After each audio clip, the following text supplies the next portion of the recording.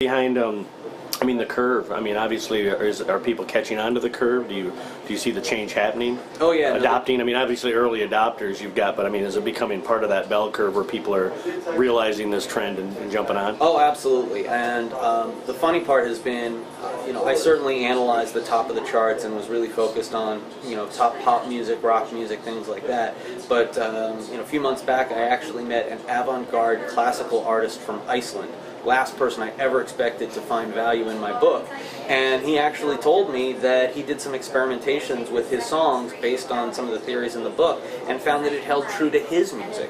And basically what happened was that he had a commercial song with a long introduction, and he had a very personal non-commercial song that had no introduction at all, and that personal song over-indexed the commercial one by 2 to 1. So it had very little to do with the quote-unquote commerciality of the song. It actually had to do with the way that song engaged people. And he flipped out when he realized exactly why that was happening. And so I've got to believe if it can help avant-garde classical artists from Iceland, it can help out just about any musician. Yeah, that's great. But that tells you something there. I mean, that really Absolutely tells you tells you that it's crossing all these lines, and it's more than just even a formula. It's what engages people. Yeah, it's not, the stuff I talk about in Future Hit DNA, my book, is not about formula as much as it's about psychology. When you read the book, you actually go and see, all right, now I can understand how people are listening to music and how they're consuming music and what's going on in their minds while they're consuming my music.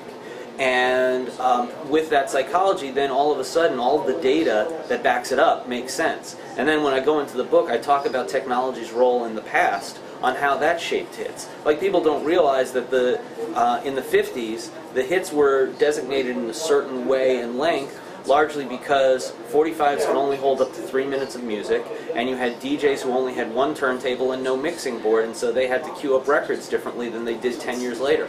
All technological ideology that played into why songs were the way they were in the 50s. People don't think about that. They just said, oh, it's a product of the time. Some of it was, but the energy may have been.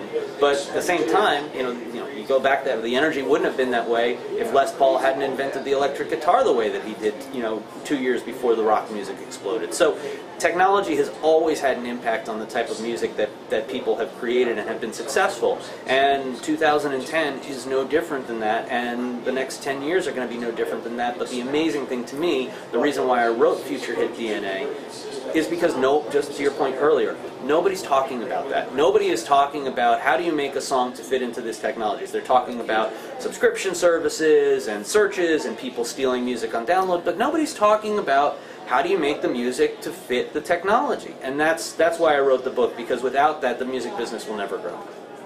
That's great. Thanks, Jay. Was that 3 minutes 15? It was 3:12. I'm not joking. You think I should stop and show not joking. I knew you were joking. It's like it was 3:12. Any last things you'd like to say? If you could, I guess. Buy my book. Buy my book. Yeah, absolutely. No, we'll do that. You know what? And get me. I'll get you my card. Sure. And get me that information, because with our site, we'll put it up there. Absolutely. We'll make it a resource. And I can give you a link. We do. I have a download link for a free